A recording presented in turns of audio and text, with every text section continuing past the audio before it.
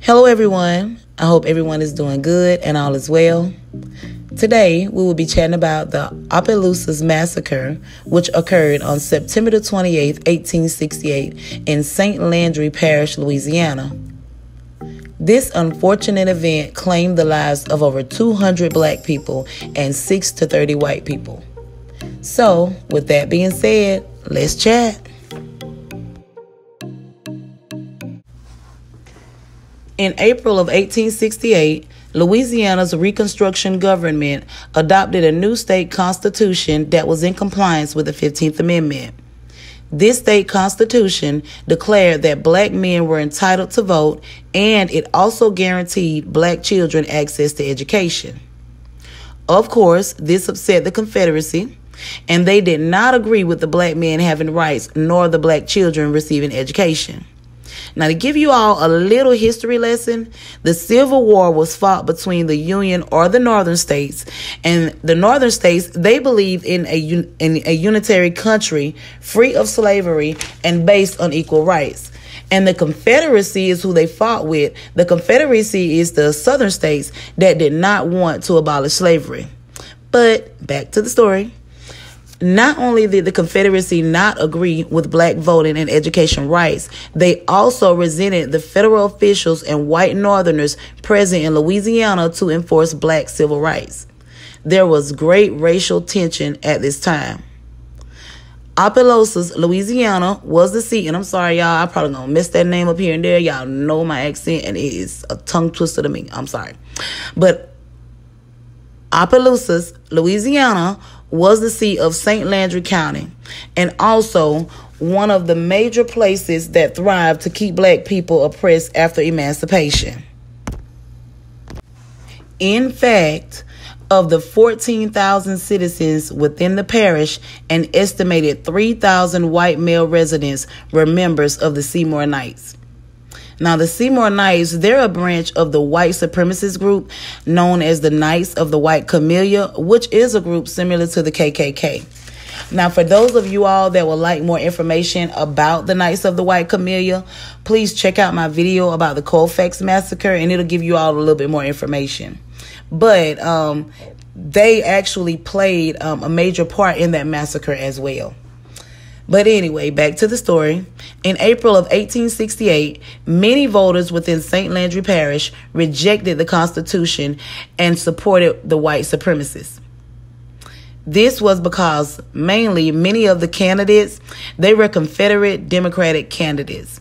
However, when the Democrats visited the polls during the elections, they were able to see that they shared the ballot box with a large politically powerful black electorate, and the votes were very close. Seeing this made the Democrats nervous. So they began to try and sway black voters to the white-controlled Democratic Party, but they failed at this time. Now, this is just me thinking out loud, but looks like they eventually did succeed, because today, most black voters, they are Democrats, and it appears that the Democratic Party has been responsible for bills and laws that affect black people in the worst ways. That's just my opinion, so don't come for me. I'm just saying, I'm not saying I'm either party, but, you can agree. If you disagree, you can tell me what you think in the comments below. Like I said, on this channel, we can respectfully agree to disagree. So go ahead and drop your comment or whatever, and we can get a discussion popping. But anyway, back to the story. When the Democrats saw that their efforts weren't working to sway the black Republicans to the Democratic Party, they became angry and resorted to intimidation tactics and violence. One of their intimidation tactics was a city ordinance which stated, "No Negro or freed man shall be allowed to come within the city limits of the town of Opelousas without special permission from his employer. He must also specify the object of his visit at the time necessary for the accomplishment of the same." So basically, to break that down, the black people are freedmen or former slaves. They were only allowed into town for work purposes, and they better announce that is what they were there for, and they better not tarry too long, if you know what I mean. But with this ordinance, the black people were intimidated, and the racial tension began to worsen. And the black people, they were being threatened and violently harmed as well. And of course, the white residents were becoming more violent, and the resentment of the black voting rights grew as the later elections of 1868 approached. Now, all white people within the town were not Democrats, and they were not all against the black people. There were the white Republicans who stood with the black people, or the freedmen.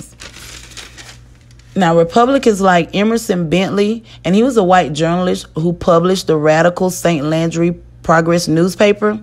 He organized and encouraged black people to become politically active. And just to tell you all a little bit more about Mr. Emerson Bentley, he also established a local school for black children, and he taught at that school. Mr. Bentley moved from Louisiana. He moved to Louisiana from Ohio to teach with the local Freedmen's Bureau. He was a wonderful man, according to what the reports say, and he was definitely a very rare white ally of the black voters in St. Landry Parish. Now, Mr. Bentley, he became hated amongst the Democrats, of course, and he began to be threatened repeatedly. They referred to him as a carpetbagger.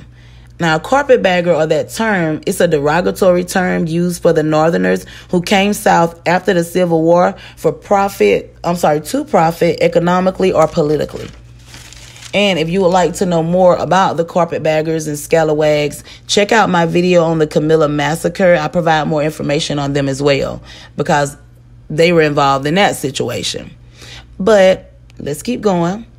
And, I had to put my little shameless plug in there, and back to the story. Bentley was being threatened, but this did not stop him from supporting the black people or the freedmen. Now, on September the 19th, 1868, Mr. Bentley wrote an article that described the violence of the Seymour Knights. Remember, we said earlier that the Seymour Knights was a group just like the KKK, and they also support, the Democratic Party. But he wrote an article that described the violence the Seymour Knights used against the African-American Democrats in Washington. Now, most Reconstruction-era violence was sparked by the conflicts between the black Republicans and the white Democrats. However, all black people were not Republicans at this time either. Some of the Opelousas blacks attempted to join a Democratic political party in that neighboring town of Washington. But when they tried to join that party, the white Democrats of Opelousas were mainly members of the Seymour Knights. So they drove them out of the party with violence. Bentley, he argued that, in his article, he argued that the violence should have persuaded the black people to remain loyal to the GOP, the grand old party, Republican Party, that is. He said, it should have encouraged them to stay where they were. But let's keep going. And of course, the article that Bentley wrote and him stating that opinion, it enraged the white people. And shortly after the article was released on September the 28th, 1868, Bentley was confronted by 3 Seymour Knights about his article at the school where he was teaching the children. The Knights told Bentley that his article or report was false and malicious. So Bentley simply just asked them when they said it was false and malicious. So he asked them if they were saying that he told a lie or that he lied within his report. The Knights, they answered Bentley's question, and they told him, yes, they felt that he lied. And once they told him that, they began to beat him. They even used a cane to hit him on his back and his shoulders during that beating, according to the reports. And Bentley was beaten nearly half to death. But before the Seymour Knights left, they did force Bentley to sign a retraction to the article.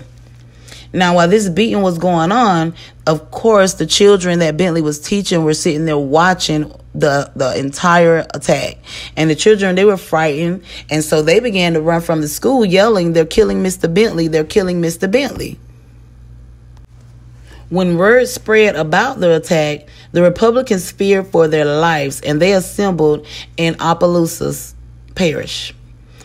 Now, remember I said a moment ago that Mr. Bentley was beaten half to death. Well, he did not die at this particular time. However, the people of the town, they thought that he had died because the children who witnessed the attack ran through the town yelling, "They're killing Mr. Bentley." Now, Mr. Bentley, he survived his attack, and he was hidden overnight in a barn behind the Progressive office after he signed an affidavit with the legal authorities about the attack. Bentley ran for nearly 3 weeks, going from Republican safe house to Republican safe house before escaping back to the North. Now, since the black people thought Mr. Bentley was killed, they feared that they were next, and they were, feared for their lives at that time. So the black men in the community, they armed themselves for protection. Now, when the rumor spread of the black men being armed, the white citizens, they really got scared and nervous as well, and they started to think that the black locals were plotting an uprising. And shortly after, they got wind of that news, 27 of the armed black men were soon arrested by the white mobs, which consisted of the Seymour Knights and the Ku Klux Klan, or the KKK. Now, the next night, after they had arrested those 27 men, the white mobs marched the 27 men from the jail and shot them dead in the street, with the sheriff's full cooperation. So the sheriff fully cooperated in this murder of these men. And the mobs, they also destroyed the Progressive office press. They ransacked the Methodist schools where Bentley helped teach the black children, and they unarmed all of the black people throughout the town. Now, the black people unarmed and all the commotion going on, they were also put to work briskly. So pretty much they were working like slaves all over again. And during the midst of all of this, the white mobs also went on a killing rampage that lasted for several weeks. Each day, a new victim fell. The black people were indiscriminately killed, chased, hunted down like animals, lynched, and way much more. Now, the blacks, they began to become so scared from the terror that they were seeing and that they were receiving, they began to tie red strings around their arms to signify to the white patrols that they had surrendered and they sought out for white protection. Now, after the killing subsided, several weeks later, reports say that Republicans estimated that between 200 to 300 blacks were killed. The Democrats stated that 25 to 30 blacks were killed. And the Army investigation cited 233 blacks were killed. So I'm going to go with the Army investigations number. And they also discovered dozens of black bodies throughout the town in shallow graves. They were scattered and stacked together in shallow graves throughout the town. Now, some reports say that 6 white people died, 3 Republicans and 3 Democrats. Others say at least 30 white people died. And it's saying that those 30 white people that died did include some who were targeted by the actual mobs of white men for being sympathetic to the black rights. But just to be honest, we probably will never know the actual number of people killed within this massacre. And press accounts of the violence was skewed at this time because the white mobs, they had destroyed the Progressive printing press. Remember, we said that earlier. And now the white supremacist newspapers, they pretty much dominated the post-massacre reporting, and they began to flood the press with inaccurate tales of a race riot. It took 8 years before another progressive newspaper launched in the parish. Now, the brutal attack in Opelousas terrorized black voters into mere silence. I mean, they were quiet as could be. And when former Union General Ulysses S. Grant won the 1868 presidential election, he won without a single vote from St. Landry Parish. He didn't get one single vote from this parish. Now, the black people and white Republicans, they were too afraid for him. They were too afraid to vote for him. And we already know not one Democrat was going to vote for the former Union General, of course. And they were so strongly against the Union, they massacred hundreds of people. So, of course, he was not going to receive a vote after all of that went on. And it was so bad that the voter registration supervisor, he said that he was convinced if any man voted other than Democrat the day of the election, he would be killed within 24 hours. And now, remember when I said earlier that the press, the white supremacist press, dominated the newspapers and all of that? So the massacre was said to be not a massacre at all at this current time. It was said to be a race riot that turned into a race war. The black people were said to have caused the event as well.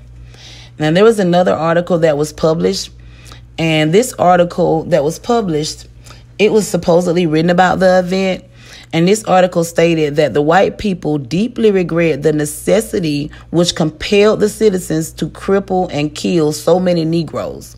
But the Negroes had laughed at their warnings for more than a year, and the fight was inevitable because it was the last and only effective argument that could be used with the Negro. A carpetbag editor, now they're talking about Bentley right here, and his miserable incendiary sheet caused the riot, and they're talking about the article that he wrote. So pretty much to break that down, they're pretty much saying that the tensions were high between the white and black citizens within the town. And the whites, they felt like they had done all they could to intimidate the Republicans on over to the Democratic Party, but the blacks refused. So they felt their only other option to get them over to their party was to use lethal force. And this was pretty much the match that lit the fire and sparked the massacre. Now, the blacks, they were unarmed and outnumbered.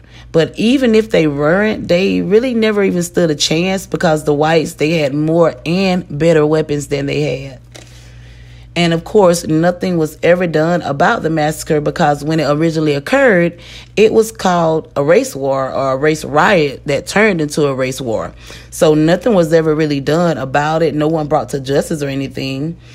And the authorities, they pretty much looked at the massacre as mutual combat between two different races. And the Republican Party, after this particular massacre occurred, the Republican Party within St. Landry Parish was eliminated for several years. So pretty much in the end, the white supremacists got what they wanted all along. And with that being said, that is the end of my chat, or today's chat for us, rather. And I want you all to tell me what you all think. Please comment below. Feel free to respectfully agree to disagree if you prefer. And please like the video so I know you all want me to continue to make these type of videos. Subscribe if you haven't already. And we're on our journey to 1,000 subscribers. So you all go ahead and hit that button. Please support if you can, no pressure. And the information to support will be in the description below. And until next time, peace, love, and blessings.